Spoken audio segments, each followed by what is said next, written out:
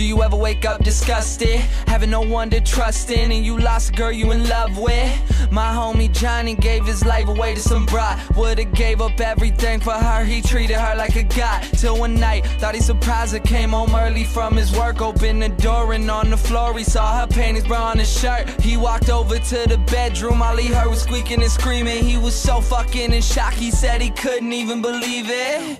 He didn't even walk in, just went home, grabbed a fifth of gin. Called me crying, said he was frightened and he wanted the pain to end. I told him chill out, I'll be there soon, but by the time that I got there